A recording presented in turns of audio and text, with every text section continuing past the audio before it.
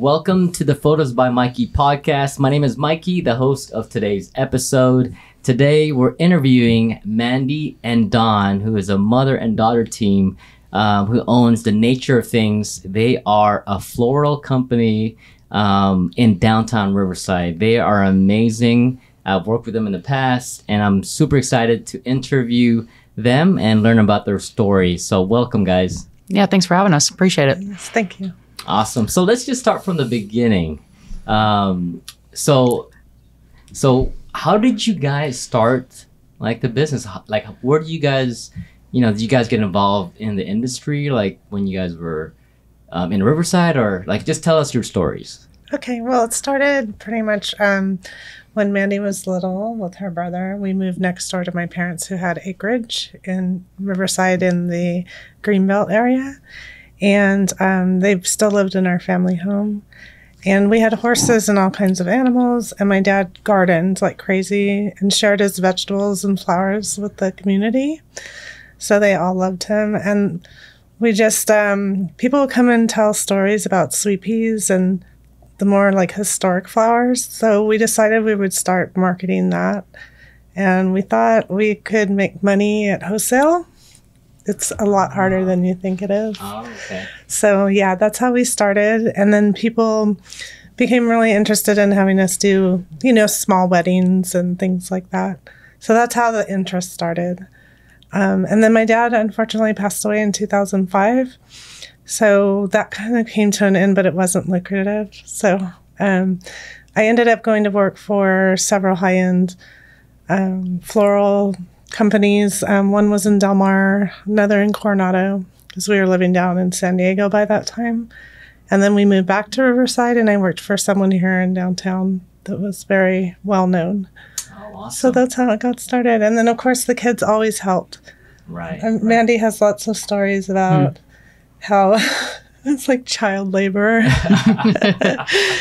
Yeah. So let's hear from you, Mandy. Like, what was like your fondest memory helping your mom in the beginning? Mainly I just remember growing up on the farm, and just running barefoot, and wrap shot. And it was great just growing up around that and just helping out when I could. And I kept doing that, every Valentine's Day, Mother's Day, big weddings whenever she, after she opened her shop. And then, it just slowly came to be.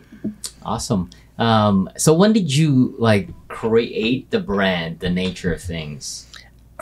It was kind of in my mind for a couple of years when I was working for other people. And because Mandy's dad, he was very business-minded. And so we had businesses then. So I would start to think, because of that experience, how can I do this myself? And at the time, the style was so different. There was no farmer florists like there are today. It's so wonderful. Our industry has really exploded. So having that farming background really helped. And there's a lot of different heirloom varieties that are grown and a lot of different materials when you have that kind of situation. So I started to think also production-minded to some extent, how I hate to say how I could do it better. I think it was just how I could do it differently. And so that's kind of how it started. That's awesome. Yeah. Where did you get that name? Where did that inspiration come from? There's actually a Greek philosopher that there's it's a book called The Nature of Things, and it's the nature of life and death. So it's a very extensive philosophical writing on just all things in the universe and on Earth and how it all relates.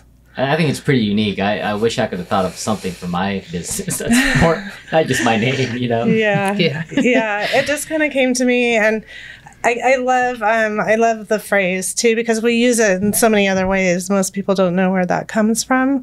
So we use it in a lot of different ways.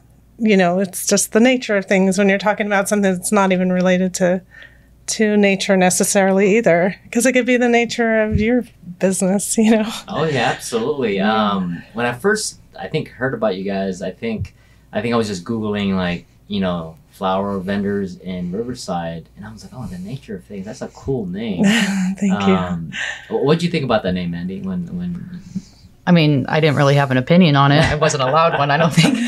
I'm kidding. No, I loved it. You know, it's very unique. I like the fact that it wasn't, I don't know, just random flower company, you know, floral company. And then her original business, when you had the farm with Papa, that it was Fiori, fine flowers, which is flowers in Italian. So she's always had, come up with unique names. Yeah, I think they being the advice is not to have a business name that you can't pronounce. Because we actually named it Isola dei Fiori, and that means island of flowers, because of where we had our little flower farm. It's not as rural in that particular area, so that's kind of a little ghetto. So it felt like it's in Casablanca. So yeah. Well, and people would come over and just come off the street, and I grew up on that same property, and then, you know, when we moved next door, it became a larger property, but it was very different once you went past the hedges, so to speak. Truly, there were hedges, and it just, people would just marvel at like how like we didn't even know this was here. Right. And then my dad, he named his Cornucopia Farms, which is way more like grassroots. I was like trying to be, you know, all, I don't know, just sophisticated, I guess. But that definitely fit him for sure. That's awesome. Yeah. So how long has it been now? How many years have you? That started in 2000 with my dad. Okay. So yeah, it was quite a journey. You know, going back to work, I went back into the construction and legal industry because that's where I started at some point. So it's a big leap to go from that industry into something creative. Right. And then you often get judged. Like, what are you doing? Right, absolutely. Like, you shouldn't. But I'm so glad, because I'm so happy being able to be creative. And Mandy didn't actually join until COVID. Yeah. Yeah. Yeah. I was in Full construction. time, anyway. I was a grading engineer, like my dad and like my grandpa, my dad's dad, and then Tim, my papa, her dad, was a grading surveyor. So I get it from both sides of the family. So I needed a job after high school, and I joined and worked for 8 years. And COVID hit, and then I needed a job. So I called Mom.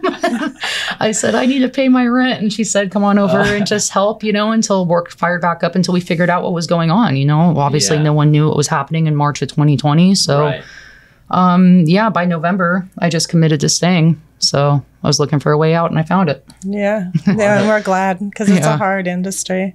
Absolutely. And construction. So you said you were a grading engineer. So graded. I did dirt work. So the comparison I always make to people, just so, you know, easier to fathom, so I don't have to sit here and like explain it too deeply. It's just Tonka toys, essentially. It's life-size Tonka toys. Oh. So any of those yellow like Caterpillar iron, John Deere iron that you see on the freeway, any job sites you see, anything that moves dirt, that's what I did. Oh yeah, they got hit pretty hard, right? Really bad. Yeah, it got really bad. For a while, it picked up. I think most of my friends and coworkers were back to work pretty quick, you know, because so much money's invested in it that people are like, okay, we can't sit on our heels on this, you know, so right back to it. And you're outside too. Yeah, and you're outside, so you won't, you know, having to be indoors with people, but.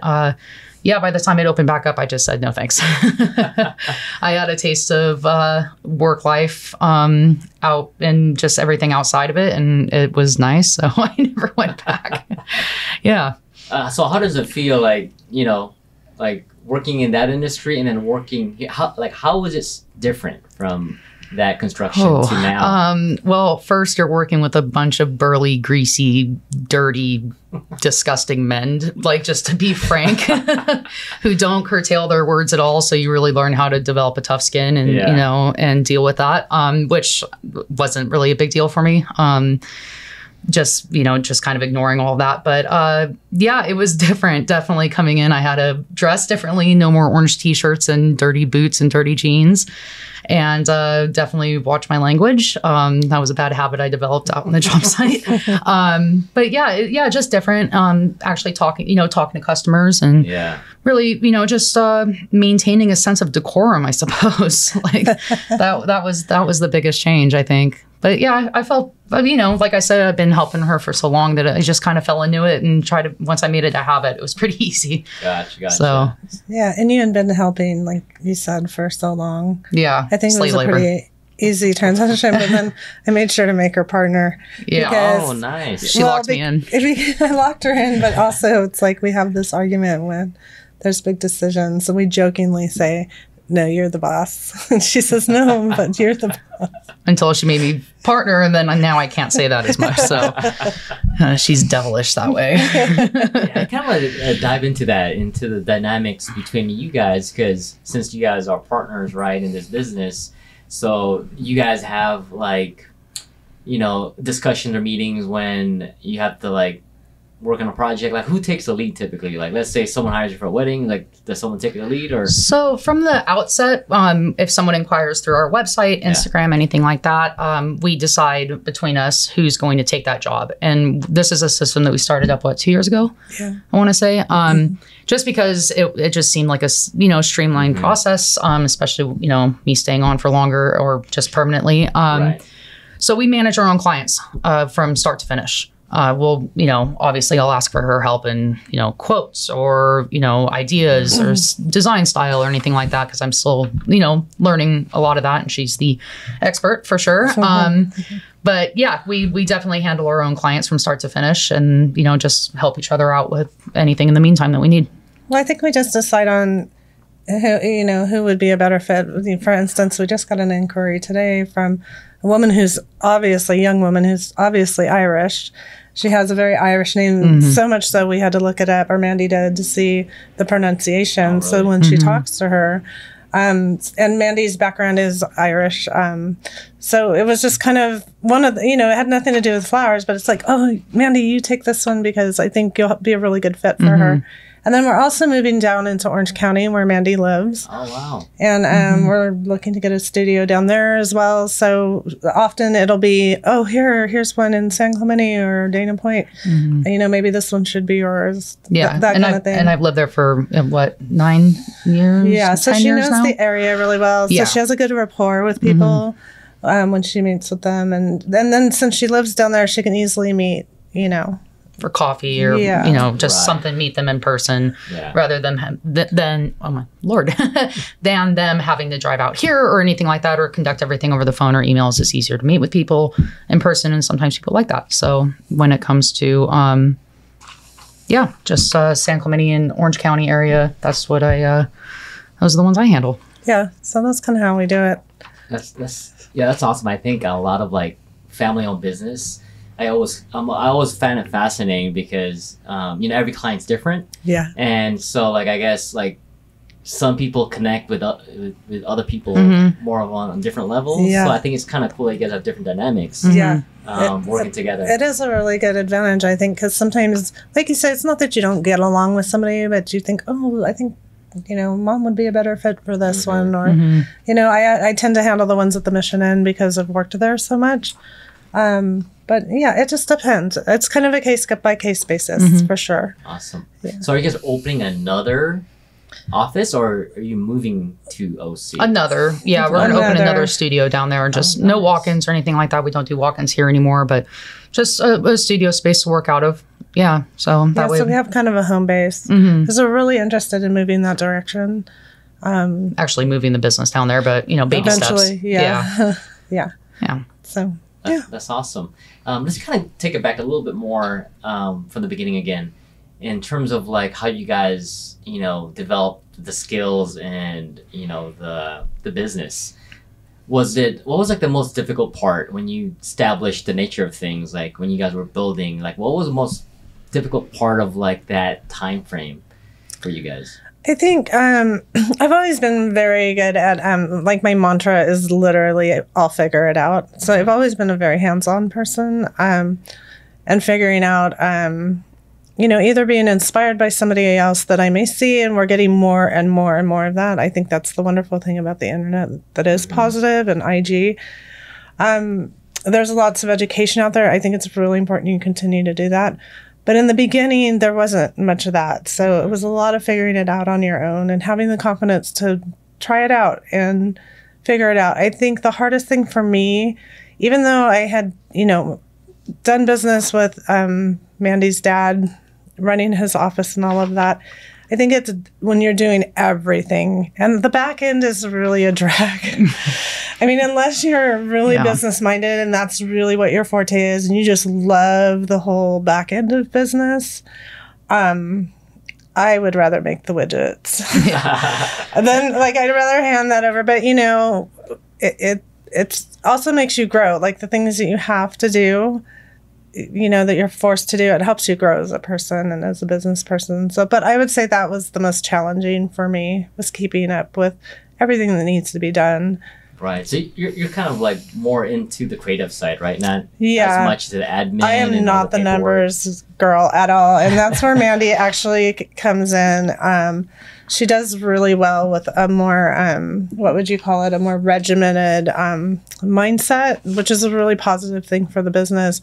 Our accountant gave us a number that Mandy had saved so much in doing flour formulas, because I was just so basically just grabbing whatever she saw. It'll be I would think it out, of course, but I was so when I don't stick to her flour formulas, or the girls that are working with us, and it's usually because I'm the one not doing, because the girls do really well at it, she gets a little upset, and I get it. Mad. I apologize to her, because that happened recently, and she's all, Mom, this one's short, and I'm like, it's fine, we'll just figure it out. And she's all, no, I spent all this time. So it's a really good partnership because of that. Yeah, and definitely. The flour formula is just basically what she means by that is we have an Excel sheet that I make for, it just tells you which, how many red roses or how many white roses or whatever to put in each arrangement or each bouquet or whatever you're doing for a wedding.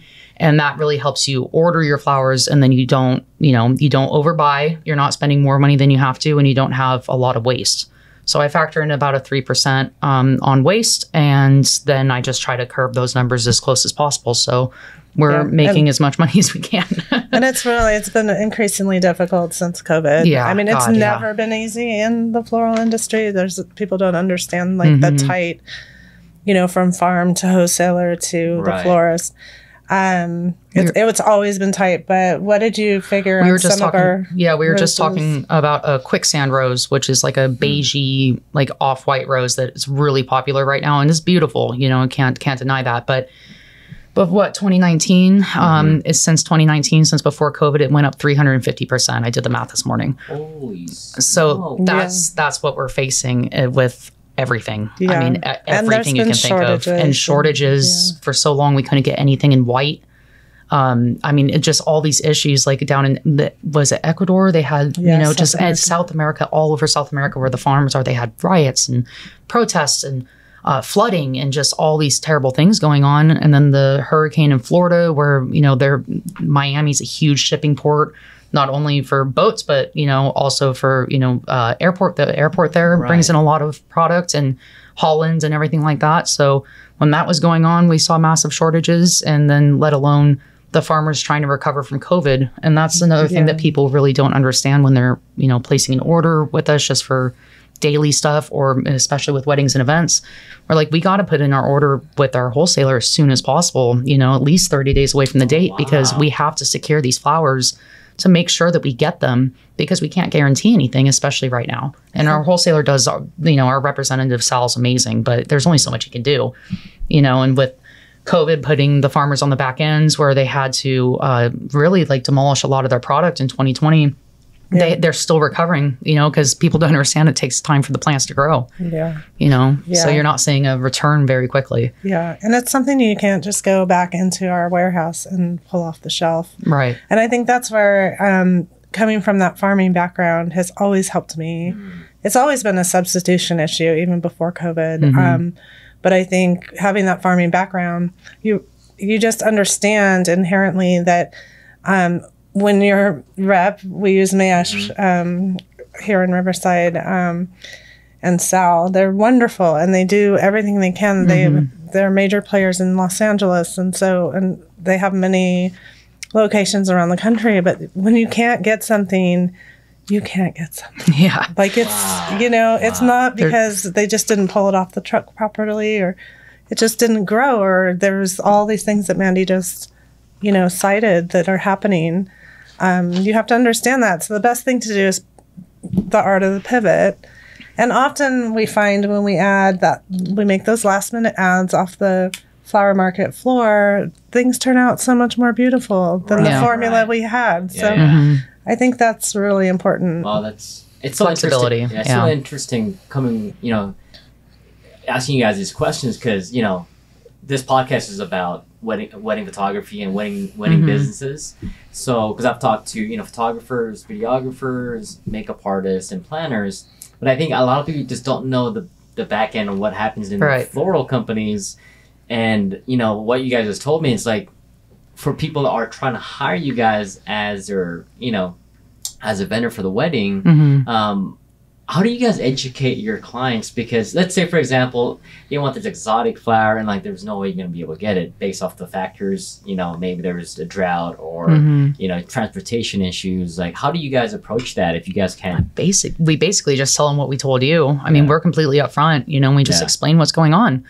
That there's really nothing that we can do, and we'll do our best, and we'll look around and we'll try different wholesalers. If our major wholesaler doesn't have something, definitely I'll call around. I've driven out to Orange County. I have gone to LA. I've gone down to Carlsbad before. Yeah. So we don't have a problem with that, outsourcing or really trying to source for something that somebody really wants. But just when it comes down to it and we can't get it, we just tell them exactly what we told you. I think we're ready when we know there's an issue. We make sure the communication is there. Absolutely. And that's number one. It's number two. It's written into our contract, so they've signed it. I know a lot of people don't read that, but when we go to communicate with our client, we have a substitution ready to go and a suggestion. Right. So we don't just come at them like, "Oh, we can't get it," and sorry. We have a solution.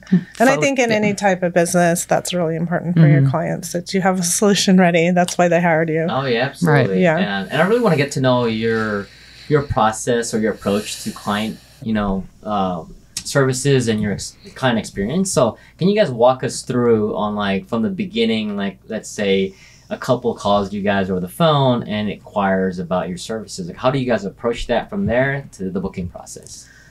Well, we start with just a questionnaire that, if they want to call and discuss it over the phone, then happy to do that.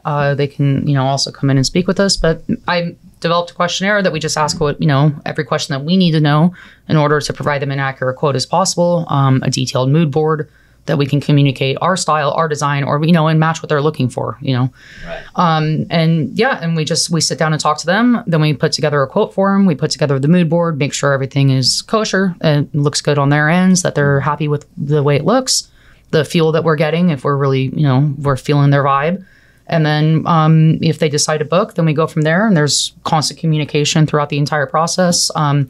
If they book with us, then we're in touch probably once a month at the very least, depending on if they reach out, and they have questions, which, happens quite often, which is totally, what we're here for. But we typically touch base with people every month, 2 months, something like that. And then we reach out 6 weeks prior to the wedding or event date to go over everything with them to make sure nothing has changed. Because sometimes things will change and people will forget to let us know, and it happens. There's a lot going on. But we'll just double check with them, go over everything, and just confirm everything. And then we place the flower order and we get cracking on the flowers the week of the wedding. Yeah, we also work with people in different time zones, because we do get international clients. Oh, right. Or just, different, maybe they're on the East Coast and we're here on the West. We do have a wonderful proposal platform called Honeybook. I don't know if you use it. The same thing. Yeah, I love that. Fantastic. It keeps you so organized. But then we do have a questionnaire there for people that maybe it's too hard for them to communicate with us. Even though we do prefer the phone, I think that questionnaire really helps to get on a good idea of what we have several options, several different ways to communicate and get their point across to us. Yeah. And I think the most important thing that I think offends people sometimes is asking for budget.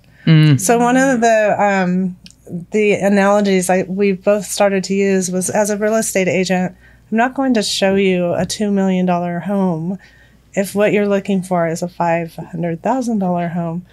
Right? So when we ask budget, we're not trying to hit your ceiling. We just want to know, how much work we're going to need to put in the creativity of your budget? Or do you have this large budget and all the photos that you've sent us off of Pinterest, if that's realistic or not? Right. So it's in no way to try to squeeze as much money out of them as possible. So I think that's really what we find really important. Agreed, yeah. Yeah, I think that's great advice, I think, for even other business owners, because I kind of do the same thing. I do provide a questionnaire to get a little bit more information about what they're looking for, even after. So I'll send two, before and after, because sometimes their mindset changes. They want some new ideas.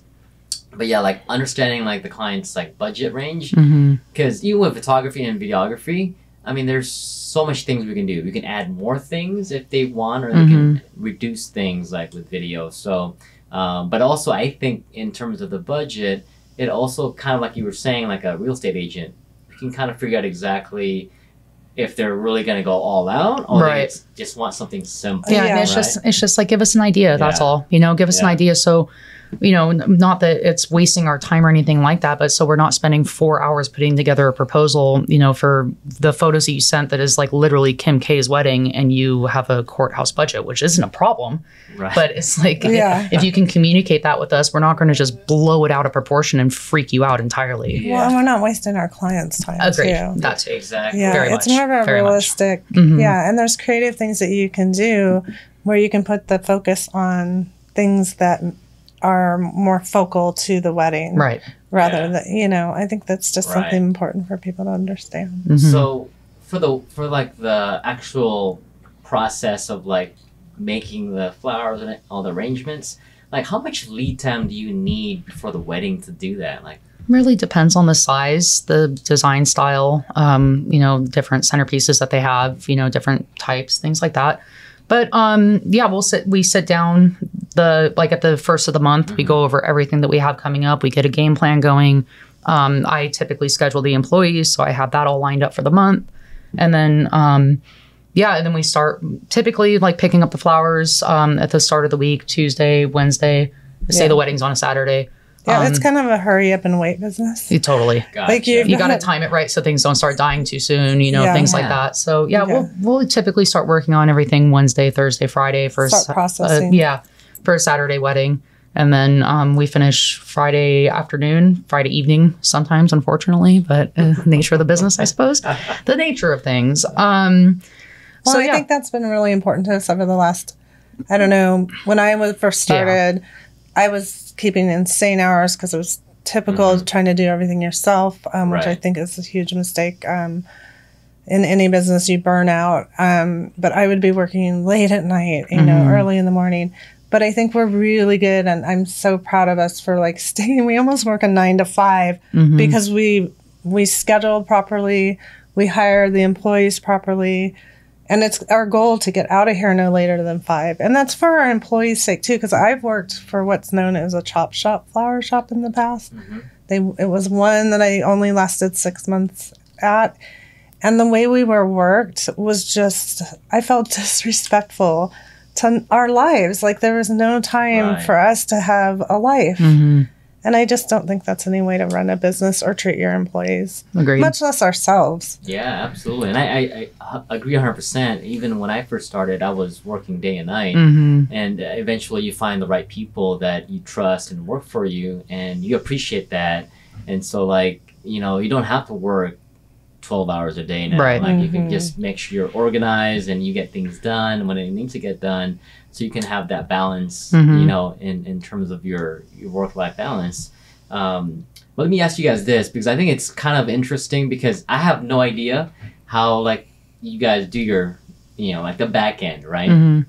Can you kind of explain when you guys get an order, right, for a client, how do you guys source the flowers? How do you guys figure out how many staff do you need? Is it just really based on the size of the wedding? Yeah, based on the size of the wedding, seeing if we can handle it ourselves. And the other events that we have, because we do book things like funerals, small parties, or large parties, or small weddings. We'll take on. We could have 3 big weddings in a weekend, wow. So Which we try not to do. We try to only book like 2 weddings a weekend because, the clients deserve our time and attention as much as possible. But just say, 2 big weddings and a small one, say we have 3 that weekend.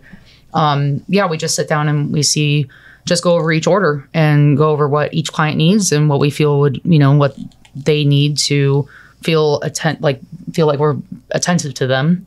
And get the job done credibly. And so then we just go from there. It's a case by case basis for sure. Yeah. And we also we have an e-commerce site for daily deliveries, even though we're no longer a walk-in shop. Right. We don't have anybody walk in anymore. It's all pre-orders over the phone or on our website. So that has to be factored in as well. Oh, that's right. So we do go to the market every day just to make sure everything's super fresh. And then, on Wednesday, say we pick up our flowers for that week's events, we're also picking up for any daily. So it takes, a lot of organization and flexibility while you're trying to, cover all those bases. But we try really not to overbook because I think our mantra too is quality over quantity. Again, that shop that I referenced was doing 13, 14, 15 weddings a weekend. No, thank you. My. Hard pass. There was a maximum of there was a maximum of 6 or 7 designers. That is insane. And again, I don't want to even live that design life, because I think it becomes more of a cookie cutter situation, which works for some people, but it just wasn't what we wanted to do in this business. That's awesome. You guys are really just want to provide the best quality service and unique. And unique is the biggest thing. Yeah, most definitely. Yeah, because you guys want to stand out from everybody else, and so you guys, I guess, have an approach where it's more of like one-on-one base, where it's like you have a small team, and I do kind of like that because it's kind of the same thing with my strategies. Like I have a small team, but all my team members are handpicked. They're all local, and I trust them because I could build a bigger team, but it's like okay. Now it's too much to handle. I don't want to do 10 weddings a weekend, So sometimes we do 1 or 2, but that's the most. 2 is the most. Right. Agreed. Yeah. Well, in that way too, we say that each proposal, each process is designed for the client in mind. Yeah. It's not a cookie cutter situation where we force them into that mold. It's that we adjust, the mold. It's our business mold to fit the client. So, and only doing, certain amounts and it helps us really contain that and control that. That's awesome. So what keeps you guys motivated in terms of doing what you're doing now? Are there any inspirations, you guys? Paying my rent. I do love my apartment. Go ahead, Ma. I think really I've enjoyed watching the floral business in particular, but the wedding industry as a whole evolve. When I started, I'm telling you, everything was the same. It was the cookie cutter. So I've enjoyed seeing all the. I've enjoyed seeing all the people that are willing to share information. I think that's what keeps me motivated. Is the continuing process of the evolution of design and. In the flower industry and the willingness of people to share their ideas. We've formed quite a really wonderful network of fellow florists. When I started out in the business, that never would have happened. Really? People were secretive. They were mean to each other. They would undercut people. It made me feel so bad inside. I'm all sensitive and I just didn't like that. So that was one of my things when I did start 12 years ago, that I would never do that. And when we had employees come in and work, that we would support them we have several that have worked here and started their own thing. And I think that's really important too, is to support people in their journey. Yeah. You don't own them. Right. Exactly. And I just love that now. And I just love that, we actually started a garden at the house to start growing again. So I love that part of it too, just that evolution. Unfortunately, at her house, not my apartment. I don't have room. I wish I did. Yeah, so we're just saying we're kind of coming full circle on that, but that's not to do what my dad and I originally set out to do, was sell wholesale. This is to augment that was our gnarly. business and like have all these individual unique types of flowers that are going to augment our designs. Right. We're not expecting to we're not going to grow roses so that for that wedding that we need 250 stems of white roses. We're not expecting to provide that. We're going to be providing very unique elements. Homegrown. So, yeah, I think that's pretty much the main thing that motivates me, besides trying to, and I feel like I feel bad saying this, but you feel bad for needing to turn a profit. Yeah. And I think that's kind of one of the downsides, but we need to be able to do that. So I'm working on that. I'm enjoying not feeling guilty about it. Yeah, not feeling guilty about it. Yes, we do enjoy our jobs, but we sacrifice a lot, all of us, right, that start businesses. Yeah, absolutely. And I want to get back to really quick, and I'll touch base on another question about your staff, right? Because I think it's super important that you support your staff and whatever their goals are. You support. If they want to learn from you, then teach them, right? Because that's the same mindset I had when I first started, photography. Is a lot of photographers. I reached out to all the local photographers. No one got back to me. Yeah. And it took a while, for me to start learning. Because for me, I was like, I want to learn hands-on. Yeah. Right. So when you guys take a staff member on, how do you guys feel when you guys mentor them and teach them the business? Like, how do you guys feel about that? I love it. Yeah. I love it. And once they go out on their own or do side work, like they can all, so many people have a key to the shop. So that it's ridiculous, actually. Well, no, and it's nice. Great, but no, but it's like if you need something and we're not here, you can grab supplies that you may not, have thought because you're working over at the Mission Inn, and oh my gosh, I need this, and so I'm serious. So many people have a key to the shop because we want them to feel supported, and we don't consider it a tiered system. We're all equals. That's awesome. And we learn from other people as well. We have so many good flower friends. Shout out to Rainey from Lovely Ambiance. Ambiance. There we go. She's amazing. We have her come in as like a 1099 employee kind of thing. She comes in as like an independent contractor and just works on those big weddings I was telling you about, and staffing wise, and she's incredible. So you want to talk about an inspiration besides my mother, obviously. Definitely, Rainey's fantastic. And she's so sweet. And she's just one of those people that will share knowledge. And I think that's really important. I'm sure with you too. It's so nice to have people that are open and sharing. And I feel that there's plenty of business to go around. And it's important too, hiring people. And when we're mentoring them, teaching them, or we just hire them in if they already know what they're doing, is that we have to get along. We have to like your vibe. Your vibe's got to match ours, because we're going to be stuck in this shop for the next 10 hours. And if we're not jiving, this isn't going to work out, kind of thing. So, as long as we're cool and people are cool, then we get along, it's going to be great.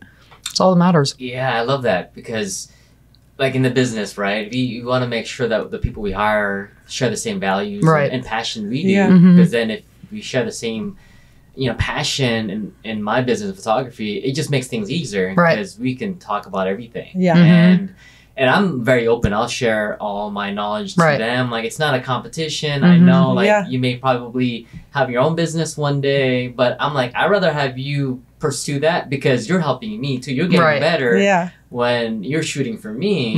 So it's all full circle. And there's something I always told the operators that I used to work with in construction is very much the same as what Dawn was saying about just how the flower business used to be. No one wanted to share information, very secretive, that kind of thing. People were like that too out on the site. So it was something that I developed there and then carried into the business, once I left. And is that when someone's trying to teach you something, and they come up and they're like, hey, you can do this way.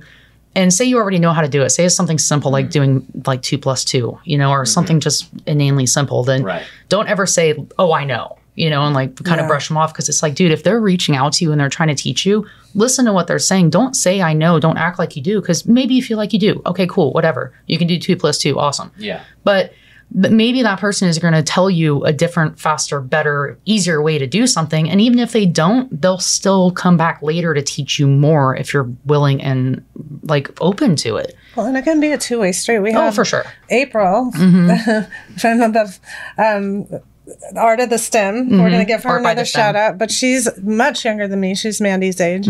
She's wonderful. And I'm telling you, that girl is so smart that she teaches me just because she has an analytical mind. Yeah. And She's brilliant. She's coming in here. I'm sitting here trying to fix something. I'm like, I don't know how to do this, dude. And she comes in and she's like, oh, just do that. Like literally 30 seconds she's so in. I'm like, smart, though. it makes me so mad sometimes. I'm like, you know how long I've been standing here trying to figure this out, April? You're embarrassing me.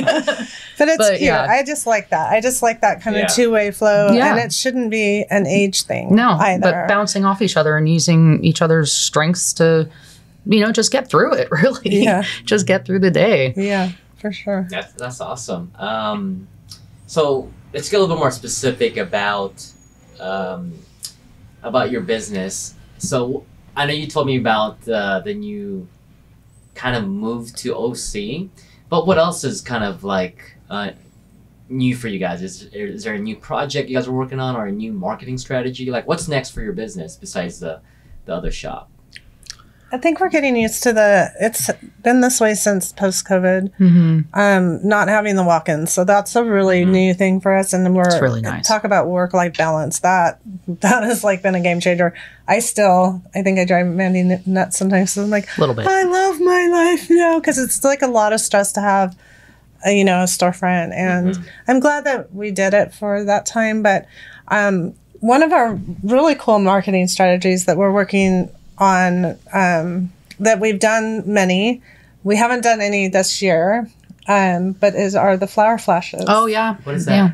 So a flower flash is something that nobody pays us for. We do these surprise flower installations just out of the blue. So Around town. Yeah. Just Can you elaborate a little bit on what that means? Okay, so like for I think it was 2 years ago, we did for Pride Month, we did like a whole, the rain, like the flag, just like the whole inclusivity flag, and we did that up on the Riverside sign up off of Central and the 215. I always get that mixed up because the 60s right there. 60 and Central. I always do that. And then we also did one on MLK Day last year. There's a Martin Luther King statue here on Main Street. Who is the woman who developed the first orange tree? Eliza Tibbetts. So a lot of the statues down on the Main Street. We've decorated a lot of them. We've done the Cancer Society does a walk, or breast cancer at Mount Rubidoux. So we've done like, just these surprise. We did something coming out of the trash can that day, didn't we? Yeah, that was another day. Yeah. Oh, yeah. So they're actually inspired by this really well-known designer, Lewis Miller, in New York City. He does a massive ones that we can't afford to do. But that's how I was inspired. For Valentine's Day, we did what's known as a flower spark on the stop sign. We didn't impede the stop sign. Yeah. So we just did like this, like naturally growing. It just is really surprising, and people have a really positive, surprising attitude towards it. That is so cool. If you guys have the photos, we'll post it on YouTube here. Yeah. As like we kept all the photos. Yeah. Yeah, they're really fun to do because you do them at night. I don't like working where people are watching me. So, like at weddings, we make sure that by the time the guests get there, we're gone because we want to set the stage, and we don't want people to know the mechanics because it's kind of part of it, part of the magic. Yeah. So I don't like, and then I especially don't like that attention when it starts getting light, because we come before dawn. We still have to be able to see, but we install where nobody is around, so they don't see us doing it. So just one day, because we did like the Ben Franklin. I was just going to say, for the Women's March, and we showed up at like 2 a.m. Yeah. Whoa. Yeah. We had to keep our head on a swivel downtown for sure. But no, it was great. I'm definitely a night owl, so that worked out. But I was very upset to have to wake up that early. I thought I left that life behind me, Mom. It's great. Really neat to just see people like when the night before it wasn't there, and then in the morning it's just there. Suddenly there. Yeah. Ah, man, let me know when you guys do another one. Yeah. I would love to maybe capture it on video. We're planning that big one over on that MLK statue. Remember, we've been working on the design on that for like probably a year and a half. So we're really excited about that one. That for Black History Month. I know. If you have any suggestions, we're always up for. We ask our Instagram followers. Okay. If you guys have any ideas, like we're so open because we love doing them. Yeah. And we haven't had any fresh ideas lately, and I think we kind of we haven't done one in a while. It's been probably 6 months, but besides the random one on Valentine's Day, but any ideas that you have or anyone has, I mean, we're definitely looking forward to hearing from it. So I actually have a couple ideas already in my head. Nice. Sweet. Yeah, so we'll talk later. All right. I'm going to pick your brain for sure. That's something I'm excited about. Absolutely. Yeah. That's amazing. So let's kind of talk about the mystique about, the floral industry, because most of the time when I show up to the wedding, I never see you guys. Usually you guys are like in and out. And I'm like, oh, magic. You just showed up. So what's one myth that you think, or one misconception about the floral industry that you guys want to share? Are you ready? Yeah, go ahead. I think and I know people mean well, I really do. But you can ask any florist, this phrase like makes us grit our teeth. Well, what is so hard about your job? You play with flowers all day.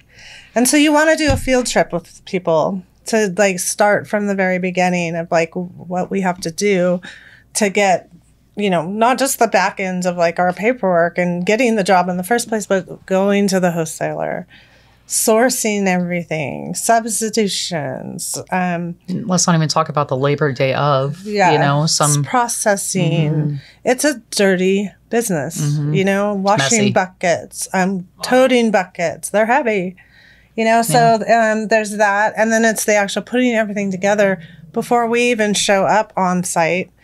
We have all of this work we do at the shop, and then there's the setup on site. And then there's the cleanup. We're mess makers. We're the biggest messy industry in the wedding world, I think. So I think that's a big misconception. And then we often have to come back at midnight to strike, which we're starting to use a third-party company to do that. That's right. But any props, rentals, all the cleanup, we have to come back. That's right. And then day of, like we were just talking about the first wedding that we worked with together out there. I can't bloody remember where it is, but it was that arch. When I came walking up, and that's the other thing too, is like the misconception is like, oh, okay, it's not that tall or whatever. In the photos that you get, I'm damn good actually about judging size, because what I used to do for a living, it was my job to measure and, get distance and all this. So I'm pretty good at looking at a photo and guessing, approximate size of something. But that one blindsided me. The photo was taken more like this. At an angle. Yeah. And I showed up and that thing was twice as tall as I thought it was. And it took us twice as long as we planned. And just the labor from that. And it wasn't a very cool day either. It was pretty warm. It was pretty warm. So, and that's also the misconception of it too. Like you're saying, it is very labor intensive. Yeah. Very labor intensive. And especially because I'm the younger one and I'm stubborn. I'm the one carrying, I don't, I try, I'm not saying you can't do it, of course, but I try not to quote unquote, let her do the heavy lifting. Because it's like, dude, you're older and I'm the kid. Like that's kind of what you had me for. So to do the heavy lifting. And it's really labor intensive. Yeah. And I think that's why it's really important. We backed off of because I don't know why the industry standard used to be 2 hours. Maybe it just wasn't as an extensive setup as nowadays it is. Right. But our typical is 3 hours plus, depending on what we have to do. But the main thing is like not running behind, because I'm sure you felt it. Like you didn't give yourself enough time or the traffic, and you're just like, oh my God, the people are waiting on me and they're looking for me. And and that feeling is it's the most horrible, unprofessional feeling in the world. Like to not be on time. We tend to run early for the times that you get to a venue and you're like, wait, what's happening? This is not. Yeah. We even were given the wrong address to that one. In LA. No, different it was in Norco. It was in Norco. Oh yeah, that one. And of course we went over everything. So anyway, it was able to be fixed because we had that 3 hour window. Yeah. Otherwise, we definitely would have been late. And we still had to, once we got to we had to hoof it for sure. Yeah, we still had, but it was that feeling of like, working really fast. But luckily we had that extra time. So I think that is also a misconception, is that is our day is dedicated pretty much the entire day. Unless we have something really early in the morning, there's a lot of back end to what we do. It's not just the prettiness you see at the very end. Absolutely. There's a lot of things you have to do days before. Yeah. I mean, you guys individually, like, let's say there's an arrangement. I mean, you guys have to individually, like, prune every flower. Like, is that... Roses especially. Yeah. Lots of processing. A lot of processing when you strip the roses of, the leaves and thorns. And then just depending on what we're using, it helps the longevity of the flowers if you pull the exterior leaves off, so all the energy is actually focused into the bud itself instead of, whatever you're not using. Just good for any plant, by the way, if anyone's listening to that. If you see dying leaves, please pull them off your plants.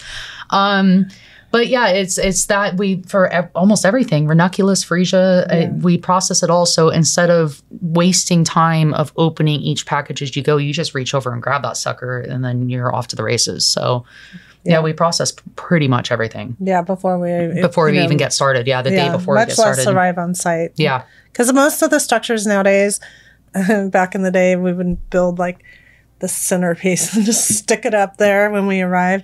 But now there's so much more natural designs that they need to be built to the structure. Oh. So that's really important that we bring buckets at that point. For the most part, that's how we install the arches and all the different, mostly ceremony pieces. Or if we're doing an overhanging piece for a reception, that's all done. Got it. I do love the way you guys deliver some of the accent pieces, like, the what do you call that? The corsages. Corsages. You guys put everything in a little box, which is a very nice touch. Wow. I think it keeps everything organized. It's labeling, which I appreciate. I love everything that's really organized. Important. Yeah, even if you have to put groom and or mother, nobody needs to be figuring that out. Because that's the biggest problem every time. We start taking photos, and then the mother's like, "Who's this for? Who's this for?" I'm like, "Where's the florist?" I have no idea. Oh, they're long.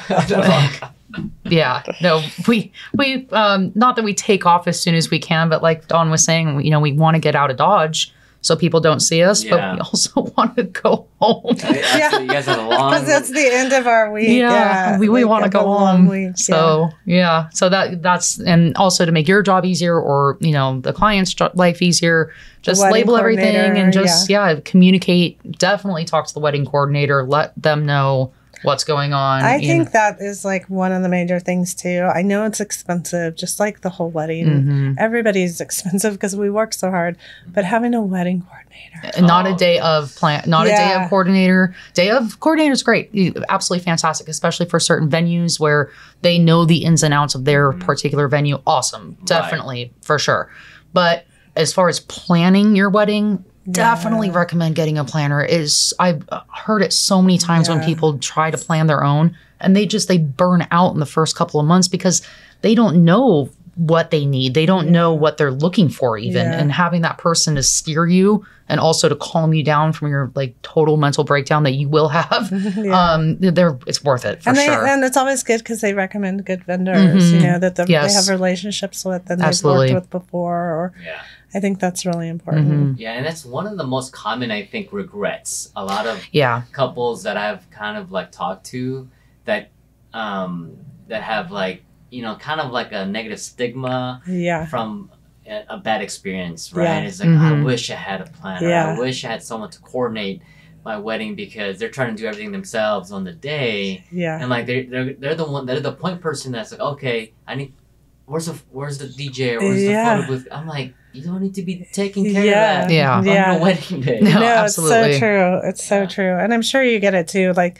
when you've got somebody that's like, well, I'm going to hire my uncle to do the photos. And you're just like, oh my gosh, please don't do that. Or have you guys ever had an instance or any experiences where they hired maybe their family friend to do the flowers? Yeah. And then they're calling you 30 days ahead. Like they don't want to do it anymore. It's too much. Or that they're going to do half the flowers and they want us to do the rest. And that's something that we stepped away from, or we don't do that. It's in our contract that we don't we don't double up with family friends or family members or just any other florist because, everyone's work is different, and we don't need, someone else's work represented as ours, which, take credit for theirs or vice versa or whatever. But it's really sticky when you start throwing in different vendors of the same trade. Yeah. It starts getting gnarly. Yeah, especially family members, I think. I remember one in particular that will forever stay with me was the exact difference between a toffee rose and a cappuccino rose, and she used to do flowers, and it was painful. She tried to educate you on. A lot. She ended up being really, really nice. She was a great client of ours. I think once she realized that she can trust us, that we knew what we were doing, she calmed down. But at first, I was pretty intimidated by her, I got to admit, because I had just started with you full time. And then, I never really had that intensity aimed at me before. So, And I mean, I'm sure we have to go on with the questioning, but I think another misconception is colors don't have to exactly match. Agreed. I think it's a matter of gradient and shading. I mean, once you understand, I've learned so much about color since I started. Same. And so I think as you know, computer screens look differently than in real life. Right. And then they look differently than this and your flower. So you need to understand there are variations in growing as well. Nature is not exact with their colors. Like one grower will have... It's close enough, but we learn to have more of a gradient of color. Interesting. It's not back when I got married back in the 80s. We used to dye our satin shoes to match our dresses. Totally. I don't mind. But, back then it was like matchy match. And that's our brides today are so much more eclectic and open-minded. And I really enjoy that.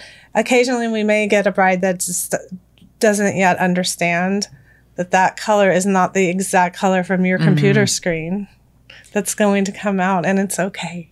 That's really okay. I think that's good advice. I didn't know, I didn't really think about that, right? Because, a grower might have like a different shade of red for this flower, and doesn't plants kind of change after like a couple as they age many colors do tend to change, and I think that's true. Like if say someone wants an all red wedding, that's a good color. We like to use a gradient, like several different shades of red. It's more interesting than just one color of red in your flowers. It causes depth. That makes sense. So there's a lot of interest that's added with shades of color, of the same color. Right. And like you said about the growers, they'll, say two different farms have they bought the same like rose bulb to begin with. It's the same type, is labeled as the same type, say a Freedom Rose, but you see two different types at the wholesaler. They're from two different farms, the same type of rose. Different grades. Different grades. It could be the different soil. It could be anything that changed the color just very slightly, and it's not the same, but it is the same name. But it's okay, because we can make it work. Just trust us. We can do it. Well, and it's knowing like the different grades of flowers as well, especially roses. You see these signs for roses, a dozen roses for $19.99, but they're like this big. So that's some of the things that we know, that how to get the different grades. No, that's great. That's great. I think, people that are trying to hire a vendor, that's something that is great advice. Right? Because, most people are getting married for the first time and they have no idea what to do. And that's what, we talked about the planner thing. And, I had a previous conversation with the planner like a couple days ago about some of the misconceptions about weddings. Like, for example, like, does all the bridesmaids have to wear the same dress? No, they don't have to wear the same dress. It's better if they don't. I think the pictures turn out better. I do too. Exactly. Or do they have to have even number of bridesmaids and grooms? Like, no. They can do whatever they want. I think it's so pretty, and it was such a faux pas to not wear white other than the bride. But I love when the bridesmaids all have white or varying shades of white or neutrals, and the bride also wears white.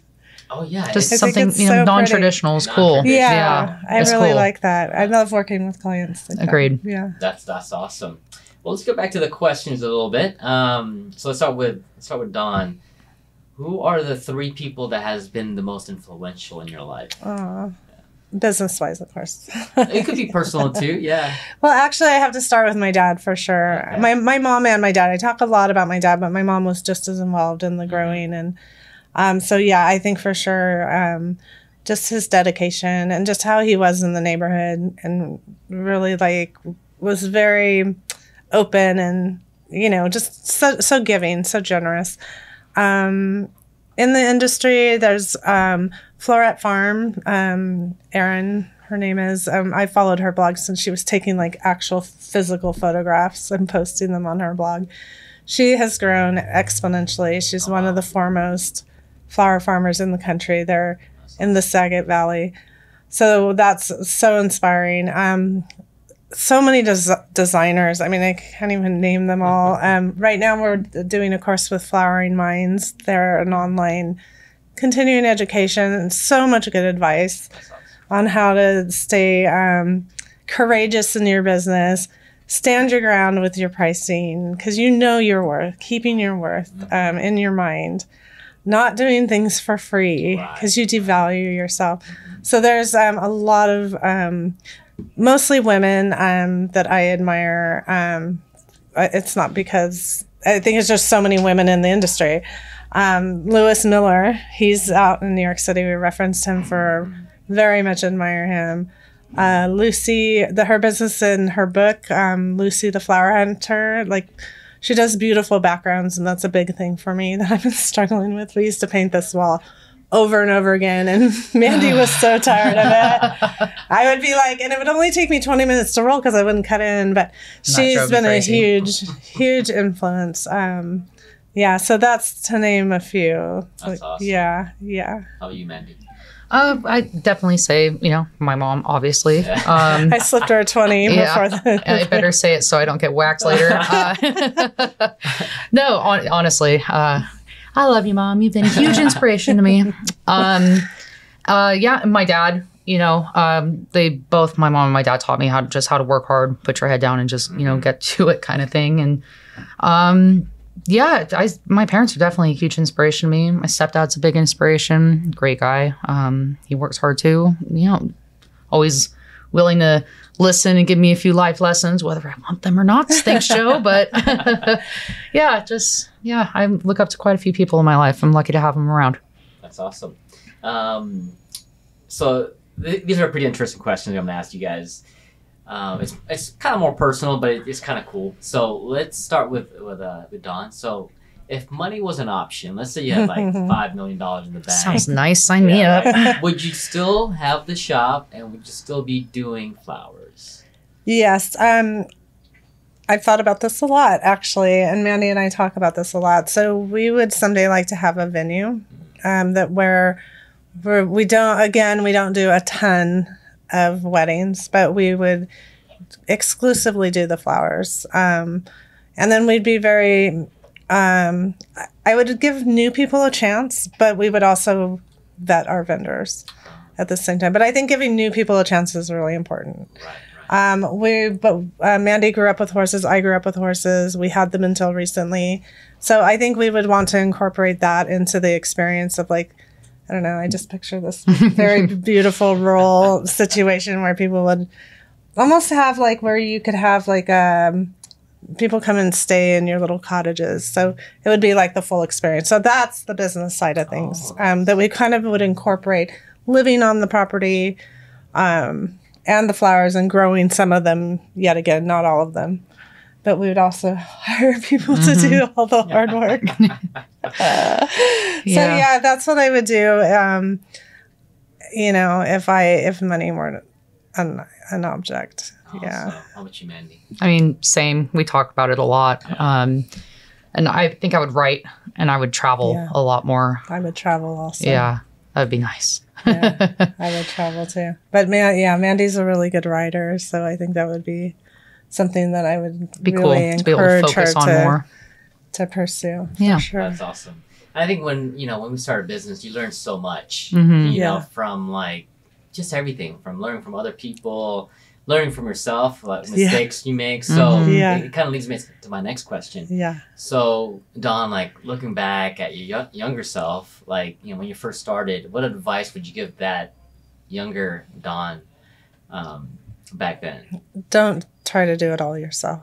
And it is hard because I started on a shoestring, literally. And it's hard. It's such a hard balance, but trust the process. Also, trust what you're worth. Trust your worth. And when you trust your worth, you can hire people. Right. I mean, you still have to work really hard. I mean, there's no doubt about it. You're not going to get away from that, especially when you're working from the ground up on a business. But yeah, I would say trust yourself more. Trust your gut instincts. Don't be afraid to turn down a client very gently if it's not a good fit. Trust your instincts. I mean, we still sometimes with that we need to stick with that, like, and just refer them somewhere that they would be happier. So, I think it's mainly just trusting yourself and hiring people to help you, even if it's just part time or an assistant. It can really. I mean, I think this business is growing so much better now that Mandy's here full time. And we still are very particular about when we hire and when we don't. That's awesome. But yeah, having a second person can't even tell you how much that means. Right? I mean, gosh. Yeah, absolutely. So I'm going to kind of tweak the question for you a little bit, Mandy, just because, I mean, you were working in a grading company, right? And that construction business. So like switching from that business to now, like, would you change anything? Like, no. Yeah. No. Sometimes, driving down the freeway, I'll look over and I'm like super interested. I'm totally nosy. So I'll look over and be like, ooh, what are they doing? And I see, those are making a back cut or something. I'm like, oh, I know why they're doing that. They're doing that to build the pad or blah, blah, blah, whatever. And I like knowing that, and it's cool to like see, and that's about as close as I want to get to it. Yeah. I put my time in, damn it. I'm done. No, really, I wouldn't change it at all. I really love working with Mom. I love the the schedule that I have now. You want to talk about work-life balance? My Lord, I never had a work-life balance when I worked in construction. Not once. I mean, in 10 years. So this is a huge change for me. And no, I definitely wouldn't change anything. That's awesome. So I know you guys work very hard and you guys have, probably sometimes busy schedules, right?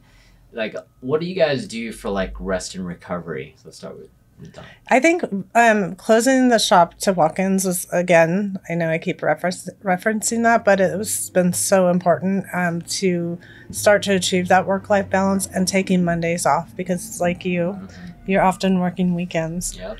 And so you might only get that one day off. If that sometimes. We just had a couple of weekends where we didn't have to work the weekends. So we got a 3-day weekend. And it was just like a luxury, but I think we really, unless something comes up, we will make an exception every once in a while for maybe a funeral that's really important to somebody and they're a good client. But we really, really treat that Monday as sacred. And that, I think that's so essential. I love having Monday. Yeah. Mondays suck as it is. So being able to stay home for him has been really nice. Yeah. And I think it's protecting that time. And we both love our homes and where we live. And so we like being home. My husband likes being home. We could like to go out and do things as well. But I think that's really important is just that downtime and giving yourself the permission. That's another advice to my younger self because I was a type A and I'm no longer that person. It's a constant need to please, a constant need to be moving and doing it, and you burn yourself out. I think like giving yourself the permission, I think our industry and is changing that. I hope, or this generation, your generation, is it's okay to say I took a day off. It's okay like to have time to yourself. Because I think sometimes it's an unpopular opinion and people, you feel looked down upon or judged. And I think we need to stop that. Got it. That's amazing advice. So how about you, Dawn? Like, what do you do after like a long weekend of working? Do you just watch Netflix all all week? Depends. It really depends on how I'm feeling, honestly. Whether it's football season or not, that's a huge factor. I love sports. I love, awesome. Soccer, football, baseball, the whole thing. So, if something's on, I'm going to go watch with my friends, go over to my friend's house. We cook. I love to cook. So, yeah, like right now I have one of my best friends. He just moved in next door to me, which is awesome. He comes over every Sunday and we watch The Last of Us and we cook. And we cook dinner and we just hang out and watch. And then I get out. And yeah, I chill at home. I do live at the beach. I'm not a big beach goer, which is weird. I know. I'm there for the weather and the view. But yeah, I hang out with my friends. We go do stuff. We go try new restaurants. I hang out at their house. I cuddle my cats sometimes for too many days on end. So it really just depends on what's going on. Yeah. Awesome. Yeah. And she allows that to be my escape every so often. Yeah. We plan a weekend where I'll go down because her town you've obviously been to like San Clemente and all of that. Oh yeah. Yeah. It's so adorable. Beautiful. It's so adorable there. And she has a lot of good friends, so it's always really fun. It's always something to do. Yeah, and so many good restaurants. Oh, Yeah. so That's many. the other, it's a problem, honestly. My wallet screams at me too much. I mean, it's just, it's so good. I'm a total foodie, so. Oh, absolutely. The weather, I mean. Yeah, Yeah, can't beat it. that alone. Honestly, during the summer, like I grew up here. I lived here until I was 21. Yeah. So, and I'm 30 now. So, I don't know, just leaving here in the summer, I'm like, bye, Ma, see ya. And she's just like, I just leave her in my dust. I'm like, I'm going home. It's like running after the car. For real, I'm driving way as fast as I can. There can be a serious 20 to 30 No, truly. degrees in the heat of Truly. the summer. I'm looking at the weather and I'm like, I cannot believe that it just can be that different. Only an hour away, but it's true. It can be. Yeah, the drive isn't great, but I do it for the weather. Definitely do it for the weather and the view. That's awesome. That's awesome. So if you guys had to travel to one place that you guys have never been to, where would it be and why? Let's start with Dawn. Me first? Yeah. Well, I've wanted to go to Europe my whole life, and for whatever reason, I just haven't gotten over there. So I would say pretty much anywhere in Europe, but my focus always had been Italy. And now that I'm married to someone who loves Roman history, I think that would be definitely, because I hear that you need to go and spend time and don't try to go too many places. Because once you go, you're going to come back. So I think if we would be able to take a couple of weeks, we would stay in Italy to start and really soak up the local culture. And, I'm not a big runner around. I don't want somebody during my vacation to have an itinerary. I hate that. Don't you guys hate it? I don't want to know when the parachuting's happening. I just I'll get there if I get there. I want to be able to walk and Essentially, leave me alone. yeah, or just do things on the fly. That's way more my style. What about you, Mandy? Ireland, for sure. Oh, Yeah. wow. I'm big into my family history, just genealogy.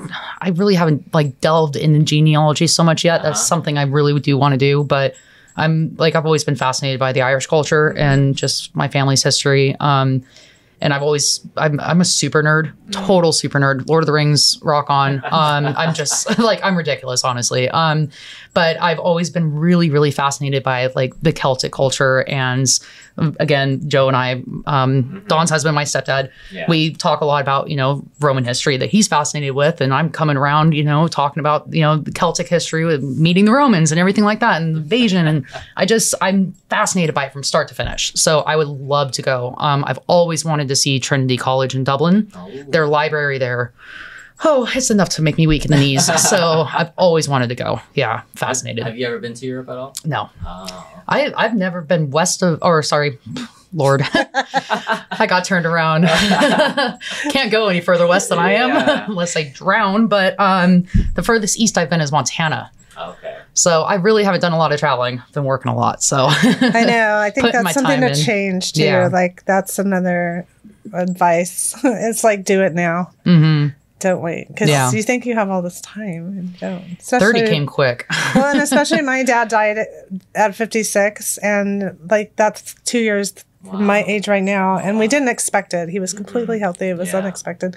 So from that point on, from 2005, like my whole mindset changed about how much time we have. You don't have, maybe you do, but you don't have as much time as you think you do. So I think travel is big part of our human experience. Oh yeah, like just going to a new place, even California. There's so many for sure. So many beautiful places. I still haven't been to. Yeah. Well, like we went to Oregon during COVID. You know, none of us were working. She wasn't. I wasn't. My stepdad wasn't. So we were like, hey, like, might as well. Drove. Yeah. So we drove. Took the dog. Before we got the Basset Hound, we took Mabel the pit with us up to Oregon. She did great. Total car dog, but yeah, we drove up the coast, and it was Portland. something. Yeah. It was something I wanted to do. I was like, hey, like, why don't we drive like through Big Sur and everything? I've always wanted to see it. I've grown up in SoCal. Gorgeous. I've lived here my entire life, and I've never seen Big Sur. It's like it's offensive almost. It's criminal. So that was amazing, and we drove by Hearst Castle and like all of that. Yeah, it was really really cool to see more of the coast and seeing the coast in Oregon too, just how different it was, and forest all the way up to the sand. I mean, it doesn't. I still can't even make sense of it. But yeah, I felt like I was at home there because I grew up in Riverside, and I am dried out like a lizard. When I got to Oregon, even my hair like was wavy and all like, yeah, this is our home, because it was in the winter. Yeah, but the climate is just more to my liking. But and like you said, so much to see in California. I mean, I'm not the biggest desert person, but Palm Springs is cool in its own right. It's like just certain times of the year. And the whole SoCal challenge thing, like where else in the world can you jump into the ocean in the morning, drive to the mountains and snowboard in the afternoon, and then go to Palm Springs for dinner? Like, get out of here. Like it's crazy. California's best state in the country. I don't care. I've never done all three things, but I've hiked up in Big Bear and then all the way to the beach later in the evening. That's so crazy. Crazy, right? Yeah. My friend and I were talking about doing the SoCal challenge in April once it like thaws out a little bit, where when it's is not that like a thing? Yeah, no, it's a thing. Even know. Yeah. Hit the beach in the morning, ride the slopes in the afternoon, and then desert for dinner. That is awesome. Yeah, that is awesome. Like, there's so many places to just visit and travel. Like I personally like going to like museums because as a photographer, it keeps me inspired. Yes, like Huntington Library. One of my favorite all places. The paintings, the statues. Like, I mean, looking back at paintings too, it's like, how did they think of like, the lighting? The lighting. Like, they had no lights. They had to use the window light. They had to figure that things out. Now we have like lights, everything. Yeah. But so like I kind of sometimes introduce that into my style. And it inspires me. So But yeah, like I agree with you guys. Like the past 2 years, I've traveled a little bit more. I still haven't been to Hearst Castle. We went last year to Solvang. Oh yeah, that's cool. So pretty there. First time, and then we went to Morro Bay. Oh yeah. Oh, that was incredible. So I'm also like total like geology nerd. Comes with the territory. But that Morro Bay, I pulled over. I was like, I'm pulling over, and I have to look at this for a second to figure out like, how did this even happen? Like, through the ages and everything. I'm fascinated. I love Northern California. Do you like the Getty? Oh yeah. Have you been to the Villa? That's one thing I still haven't. The Villa's cool. Yeah. Really cool. Yeah. Oh, I gotta make a visit because I've been going to the Getty Museum ever since I was a kid. Yeah. Oh, that's cool. High school. That's kind of how I got into the creative space. Actually love drawing and just I did a little bit like sketching, and then eventually I got into photography. But when I visited the Getty, I was like, oh my god, there's just it's amazing. It's amazing looking back at like the history of how even here in Riverside the museum here in downtown. The photography museum? Yeah, photography. Yeah. Amazing. Yeah, it is really cool. So, but yeah, like that's one of the things that I think a lot of people just, when you start a business, you have to make a living. Yeah. So you're working like day and night. Yeah. Trying to make ends meet, and then so you don't really think about like, okay, I'm gonna make a trip to Hawaii. Yeah. Like, right. Yeah. I gotta work. Yeah. I mean, that'd be nice. Let's not get that twisted. But there's a really great. Her name is Julia Cameron, and she wrote a book called The Artist's Way, and it's basically a workbook. And I recommend it to anyone. She has you do morning pages, which is journaling in the morning. So there's a whole philosophy behind that. And then she also has these things called artist days. She's a film writer, so it goes across all dance, everything. She includes everything. But an artist day is something you do to refuel yourself. And it's only for you. Like you can go with people, but you don't do it for work necessarily, but it helps us rest and refuel. So I love that concept that if you can make it to where sometimes we need to be told it's going to help your business. And then we give ourselves the permission. But it's one of her things that's, I think, so inspiring to really make sure you do stuff like that for yourself. Because you don't know when you're going to be inspired. Absolutely. That's awesome. That's great advice, actually. I may have to tick you up on that. I need to do more of it myself, trust me. So, since you guys have been doing this for so many years, right? So if you guys had to give advice to someone that's kind of interested or want to get into the business, what's maybe a couple advice you would give that person that is interested in getting to the industry? Flowers are way more expensive than you think, and price yourself accordingly. Truly. But if they're just trying to break in, like I would do workshops because there's so many different levels of workshops out there that you can see if you really want to do it without investing, and don't spend too much, because there's some beautiful retreats that cost thousands of dollars that I would love for Mandy and I to be able to do. And you travel there and you spend a week there or whatever. It's wonderful. And those are, if you can afford it, for sure, go. But there's so many local, like we even do, it's like a 1-day workshop we often will do. We've only done a few now, but we are planning to do some more of those in the future. But, even something like that, you can decide whether you really like doing it before pursuing it. So workshops, I would say, would be the number one thing. And there's just so much online education. I'm, like that Flowering Minds, that's our latest. And I mean, we're learning new techniques all the time, and I think it's really important that you stay up on that once you enter the business, Absolutely. Yeah, but and maybe work in a flower shop too, because learn the basics. Go start from the ground up. Learning like how to process flowers and like what the name of each flower is, and like how to care for them the best to ensure longevity. And because some don't like to be in the cooler like others. They're more warm weather. You would leave them out to open. Some need to be in the cool, that kind of thing. And it's realizing that it's not all just playing with flowers. There is weirdly a science to it. And we have to be somewhat. I mean, I want people to be creative when they're working for us. We do need some production, like we kind of need you to step it up, and if you get into a situation like that where you're working there, you can decide, this really isn't for me. Exactly.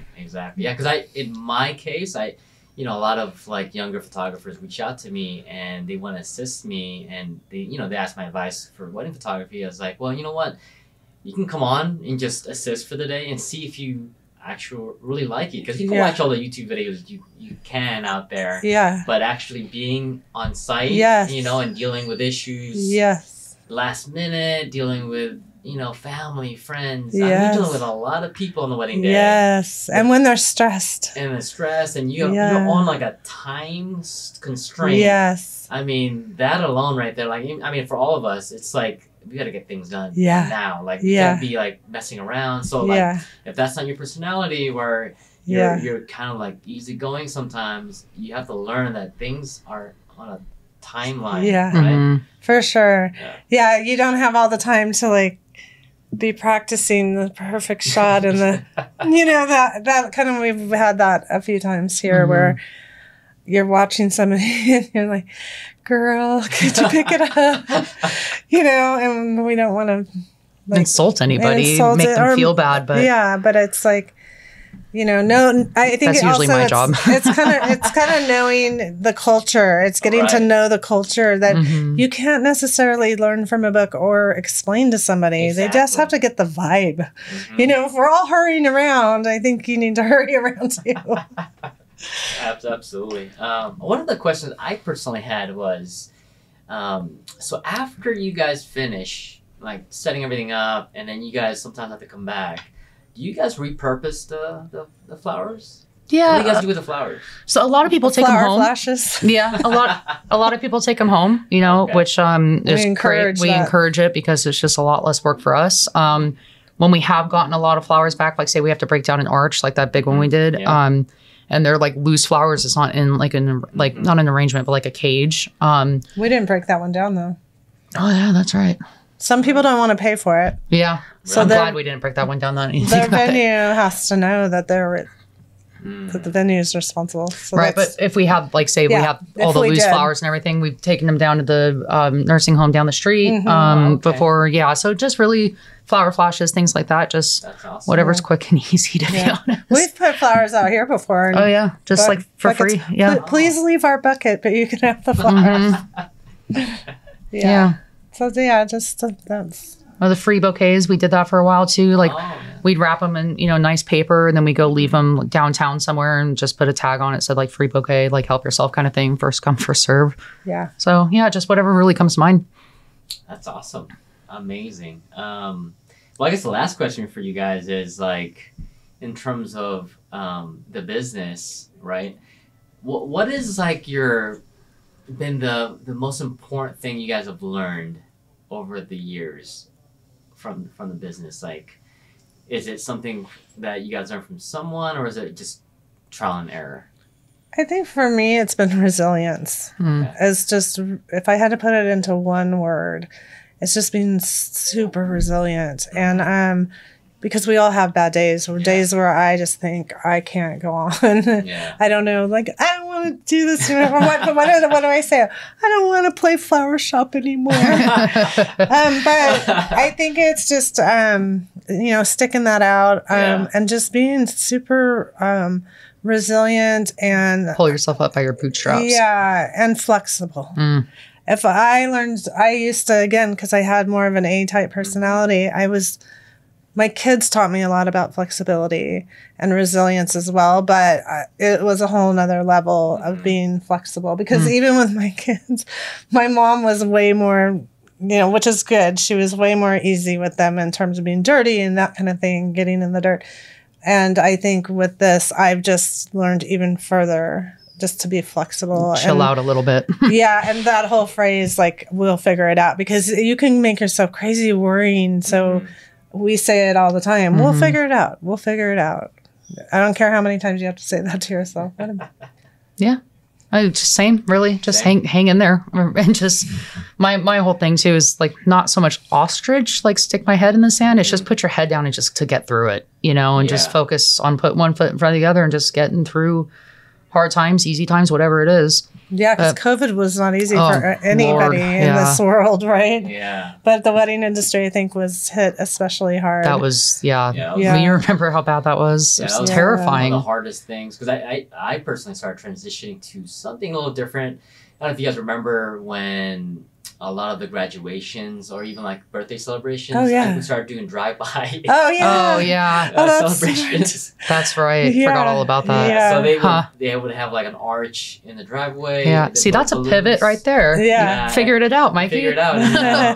And then, I mean, people just got creative. Right. Yeah. And so I Yeah. was like, what? When someone told me about that, I was like, what is that? So I was like, okay, I'll capture it, whatever you need. And then, so I was like, oh, it's a great idea, because they don't have to step out of the car. Yeah. They are in the car, and then basically they kind of get to meet, the let's say it's a birthday celebration, they get to meet the birthday girl, whatever. And there was this one time where they actually even bought like boba teas for everybody on a rack, and they just gave it out. It was, Oh, it wow. was pretty awesome. That's cool. Yeah, it was pretty awesome. Yeah, it's good to see how resilient humans can be. Yeah, in times like that. And they got your photos, right? So they had the memories Exactly. recorded. Yeah, that's a great idea. That is a great idea. Super. I mean, people just Can they still do that? they could still do that, but I think people are comfortable now. Yeah, of course. I've of gotten course. really antisocial since COVID, so Yeah. I'm a fan of the You drive. want to do the The drive-by. The drive-by birthday. New Year's Eve, though. Well, my birthday's New Year's Eve. That might get a little hairy, a little messy. So maybe just nothing at all. Just leave me alone. Yeah. Yeah. Well, awesome. Yeah, because during COVID, it was like we all agreed it was one of the most difficult times. But even like owning a business, even now, right? You'll have, ups and downs. Yeah. Sometimes some months, even for us photographers, like December and January, Yeah. the slowest months. Yeah. It's brutal. It's a work desert. Yeah. And I just had a conversation with a photographer today. They sometimes reach out to me, and I was like, she was kind of like, complaining a little bit because the summer was tougher. And I was like, what can you, she was asking me what she can do. I'm like, well, I mean, it is what it is. Like, you sometimes have to plan for the slow months and then work your butt off during the summer months because that's when you get most of your business. So it is what it is. Yeah. And me, I just have to kind of just save some money Yeah. towards that tail end. Yeah. It's tough. So for you guys, like, do you guys have like ups and downs in terms of the Oh, market? yeah. Oh, Very yeah. seasonal. Yeah. It's very seasonal. Yeah. And we're also seeing because of all the talk of economics now, with Possible the recession.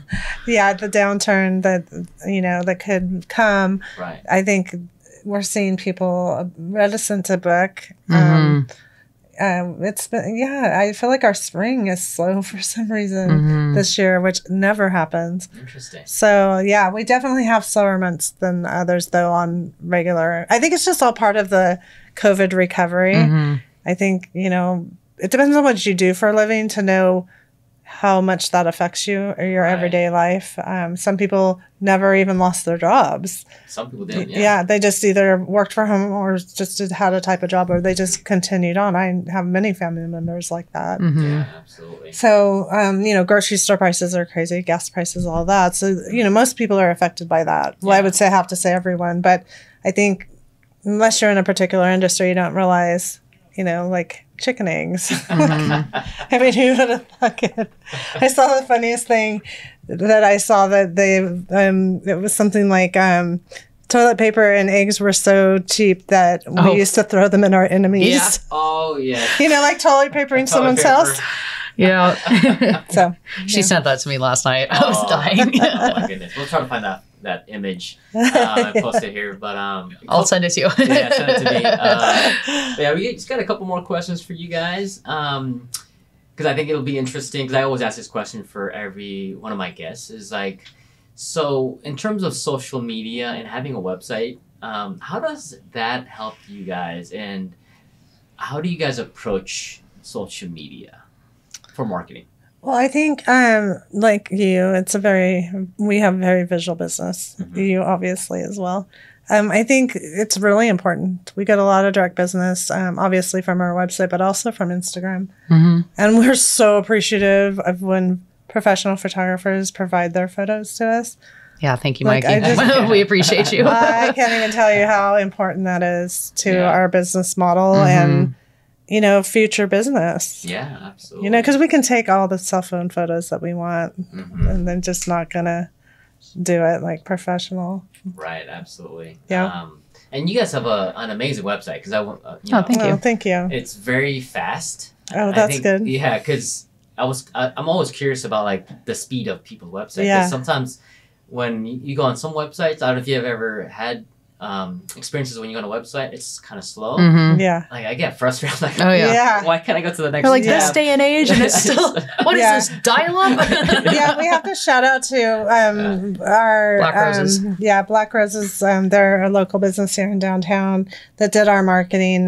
Like we did a rebrand after COVID, Yeah. and they did the website for us. So they were wonderful to work with. It's amazing because it flows very well. It's very simple. Oh, we'll tell him that. Yeah, and it's not too it's not like too much information. It just I think it just gives enough to kind of tell the clients what you guys are about, right? Oh, thank you.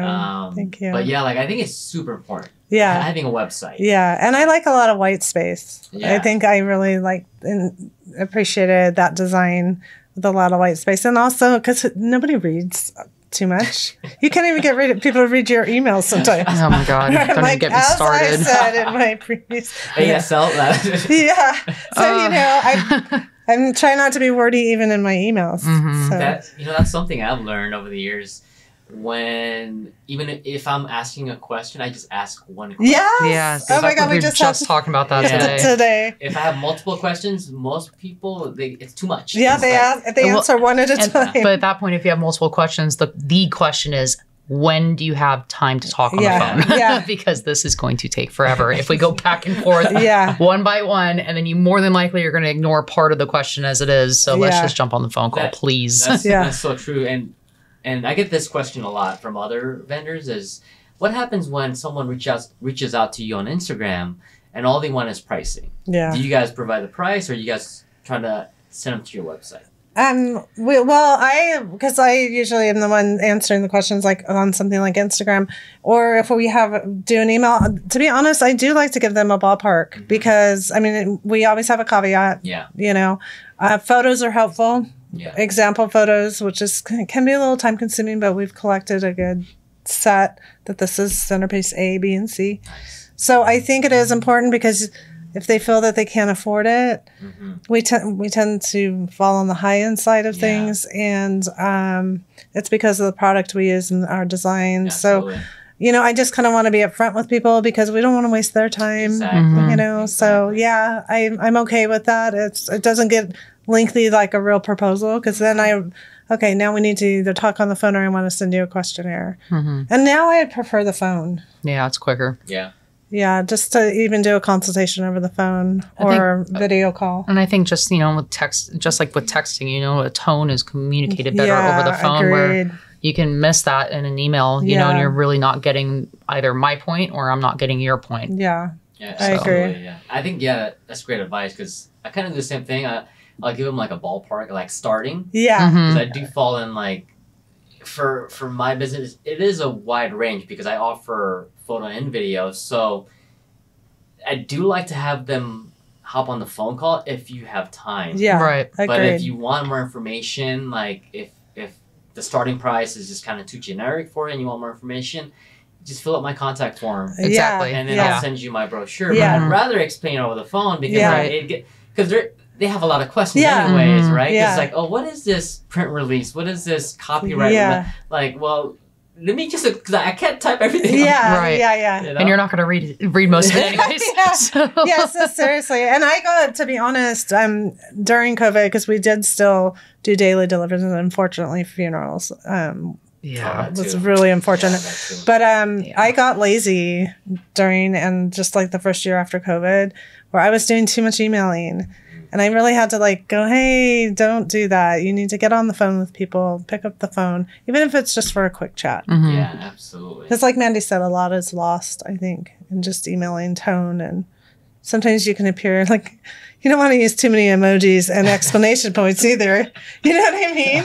Like I have to back off my exclamation points because I try to be enthusiastic and like convey that. But you also sound like you mainlined coffee this morning. Yeah, exactly.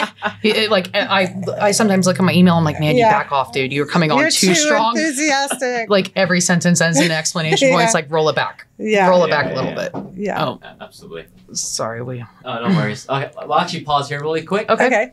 Yeah, good. Okay, guys, sorry about that. We are back. Well, we just had one more question, actually, to kind of wrap this up. So, in terms of, you know, like the business side of the floral industry, what's one thing that you really, really enjoy about your business?